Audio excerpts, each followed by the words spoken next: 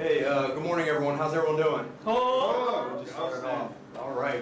You know, what a fantastic day to be here in Stuttgart, home for some of us, both past and present. First and foremost, I want to say thank you for the gift of your time. Sorry, I got to take a quick break. Just don't start talking. Yeah. I also remember that a long time ago too. Yeah, no, thank you for the gift of your time, right? For the opportunity to be here. I know certainly for me, you know, it's a humongous honor. It's just an honor to be here, to be a part of your ceremony, to recognize you and your family for a huge milestone, right? The Army defines a successful career for an officer is to get promoted to the rank of lieutenant colonel. Right? That is a successful career, and it certainly has been a successful career thus far, and will be. So I won't take a lot of time because the focus today is obviously on Jonathan and his family. But you know, I just wanted to mention a few things. One, you know, I was extremely fortunate to come into a brigade command that had some gaps in leadership, and to have the best brigade XO in the 1st Cavalry Division as in John Swartz. Right? The 1st Cavalry Division is not easy. It's the biggest division in the world, right? Biggest division by type of command. It's got 195 company battalion troops across the division. Right? 195. It's enough to take cities, right? And that's what armored strike divisions do. But to sustain that takes a division sustainment brigade, and it takes leadership, and Jonathan was just that leadership, helped bring me on board. Very quickly resonated with John, because like him, we both came into the Army in the late 1900s. At least that's what my 20-year-old daughter says. She says, oh, a century ago, late in the 1900s is when you came in. But Jonathan's actually got me beat by a couple years, having come into the Air Force in 1996, so just by a couple years. But it shows in his approach, and the way he team builds, and the way he attacks everything. So what I'd like to do is I would like to bring up Laura, Zahara, and Jeshua up here, because service is a matter of the heart, and it's a family unit that does it. And while I know Jonathan will have an opportunity to do this, you know, we always talk about like what are the different kind of commands, and at the division level, a division commander will say the difference in the division command is whether you have a band or not, right? That actually means something in the Army at that level. At the brigade level, you got coins, right? You got kind of the different coins. And so for Zahara, I want to give you 2 coins, right? Because this is a wagon master coin. It's got the crest, right? The horse. And this is the other one, which is a wagon. Take a look at those 2. The reason why it's important is because you got brigade commanders that have coins, and then you got brigade commanders that have crock gibbets. So crock gibbets, oddly, are the things that soldiers want more than coins nowadays. It's just a little thing you put on your crocks, and this is a win with wagons gibbet. So it's got both the wagon and the crocks. And I wanted to have the family up here because I just end with something. So anthropologist Margaret Mead was asked many years ago in a forum that she was speaking about what was the evidence of the first civilization among mankind, right, among humans. And they expected her to say something like when they uncovered a clay pot or an arrowhead, or these things that showed proof of like some sort of advanced tooling, advanced capability of cooking and feeding together. But she actually said that the first evidence of a civilization was a skeleton that they found that had a broken femur that healed. She said the reason why that was the evidence of civilization because a long time ago, if you broke your femur, you were dead, right? You were food for wild animals. You couldn't get yourself to water, couldn't defend yourself, couldn't forage, couldn't do the things that people need you to do. But a broken femur that heals means somebody took care of you. Somebody gave up themselves for you, right? Giving up yourself for others is primarily, you know, what we do in the service, in this calling, both for the family and for the soldier. But to do that goes against just human nature, right? Because human nature is to be selfish, to preserve your own energy, to do things that are just for you. But to give up yourself to defend someone else, to protect them, to feed them, to get them there means you got to give more than. And something that certainly Jonathan and I talked about very early, at least when I got to 1st Cavalry Division, where he had already been for over 2 years, was that all it takes is everything you got. It's very simple, but it's super hard. It just takes everything you got. And I want to, for always give it everything you got. To every organization you've been in, to the people that have been there, to take the time to help someone, to not always fix, because that's tough, right? Because we primarily, I learned it from my wife many years ago with my daughters when they brought a problem to her and they just wanted to talk, and she would stop them and say, hey, is this a fix it or a feel it? Like, this is my oldest when she was like 12. She said, you got to tell me, if this is just a feel it, if you're just frustrated about something, you want to get it off your chest, you got to let me know. Because I'm a mom, and my job is to fix.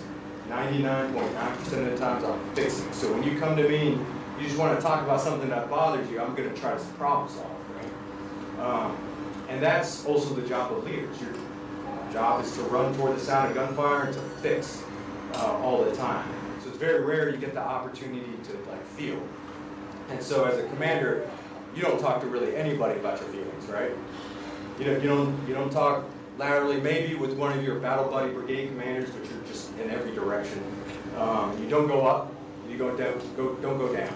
But every once in a while, you get a fantastic exo.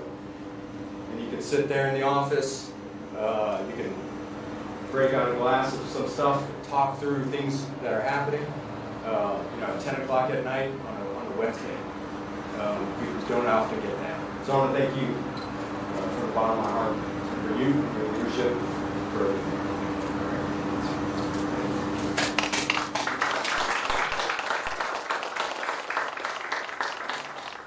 attention to order. Wait, hold on, just real quick. I'm sorry. So please relax. I know it's not a facing movement. Attention to orders is just to stop what you're doing to pay attention to orders given. And then I think who else do you have help you? Just Colonel License.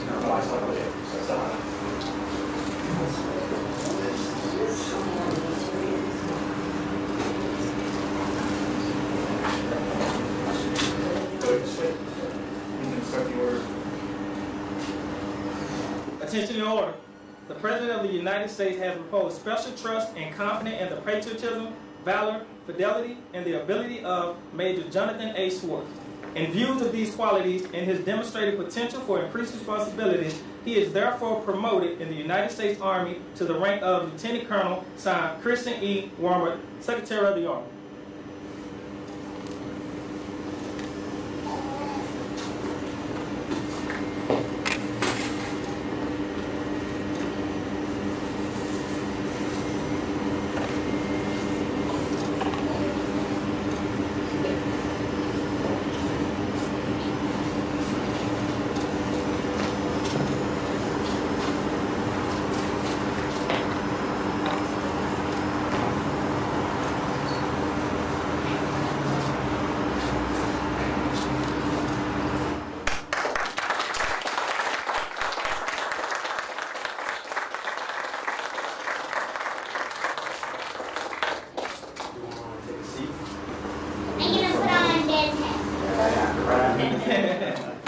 So the last part, the oath, right? I know we typically have the approach of, is the person saying the right oath, and is the person reciting it on the other end, reciting it verbatim, right? But the great thing about our oath as United States Army is, we're a year and a month older than the very nation we defend, right? From June 14, 1775. And so the oath means something. The words in it mean something, particularly about exemplary conduct and the office of which you're about to enter. The office, of course, isn't an office. It's not a rank. It's not even a position. It's the office in which an officer enters and what they're duly, tasked with, right? And it starts with the oath in which we pledge to something other than, England, right? So it means something, and I know you'll talk about it with your turn because you're a great historian. Absolutely do it again. Your hand, repeat after me. I, Johnathan Swartz, I, Johnathan Swartz, have been promoted to the rank of Lieutenant Colonel have been promoted to the rank of Lieutenant Colonel in the Army of the United States. in the Army of the United States. Do solemnly swear Do solemnly swear that I will support and defend that I will support and defend the Constitution of the United States the Constitution of the United States against all enemies, against all enemies, foreign and domestic, foreign and domestic, that I will bear true faith that I will bear true faith and allegiance to the same, and allegiance to the same, that I take this obligation freely that I take this obligation freely without any mental reservations, without any mental reservation, that I will well and faithfully discharge the duties discharge the duties of the office of the office which I am about to enter. of which I am about to enter. So help me God. So help me God.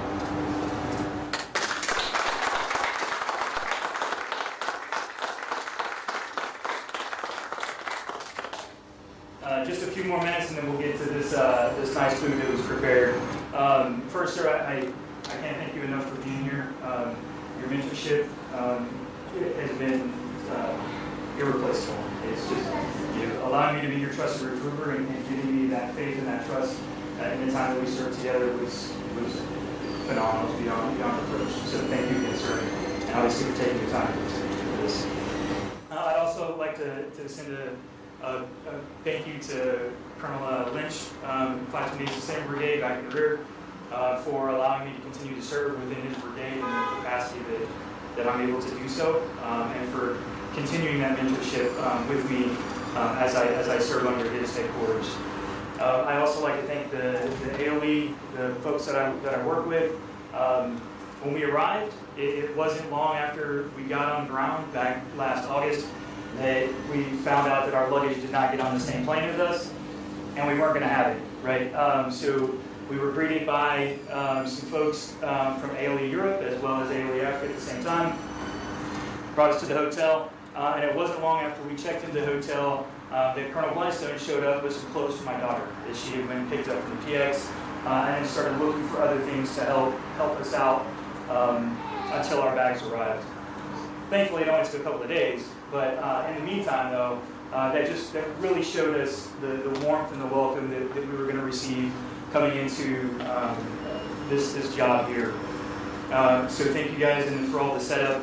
Sergeant First Class Barry, Sergeant First Class Santa, Eisenhower, and the things that you guys do. I'd also like to thank the J4 Directorate, all the folks that are there that have continued to welcome us and develop those relationships that we've been able to build through a very short time.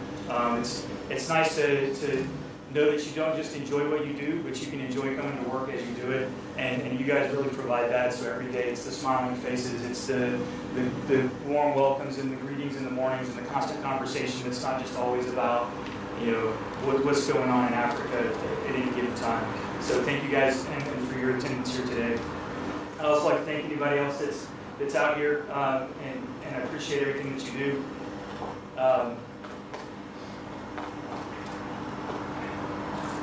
So 20 years ago, so I started this journey 27 years ago. 20 years ago, I met my beautiful wife. Coincidentally, this is the first promotion that she's been able to attend. 2 promotions in the desert during while I was in Iraq, and then a promotion that was right in the middle of PCS, where I was in between stations and it didn't transfer. So this is the first time that she's been able to do it. And so what I'd really love to do is just thank my wife for the constant support.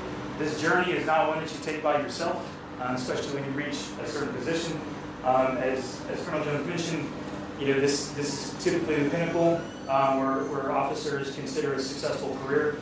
I would still like to go further, but I cannot go further without the undying love and support of my wife and my family. So she's provided me with 2 beautiful children. One that I don't see. Where do you wander off to? All the way in the back. So the line of succession is secure. So we're good. But again, I thank you all for being here.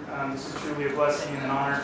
And I'd like to end with thanking Sergeant First Class Bostic for all of the help. It's true character when somebody comes out and offers to do something for you without being really asked to do it, and they give up of their own personal time to assist. So if the food is great, Sergeant Bostic did it. If it's not, just blame Sergeant Barry. So without further ado, the food is out. There is chicken and pork options, so please enjoy it and eat as much as you can. And again, thank you very much.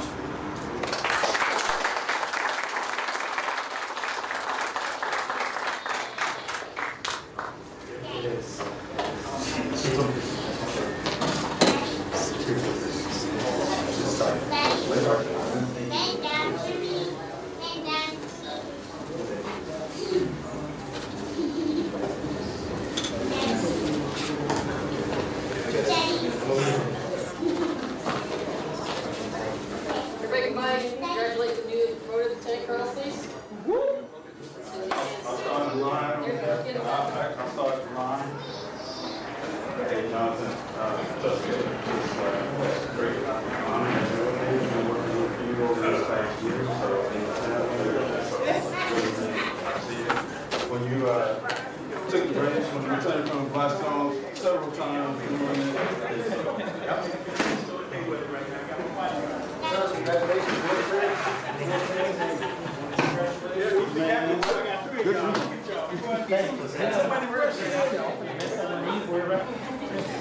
Yeah, hit him like that. You know.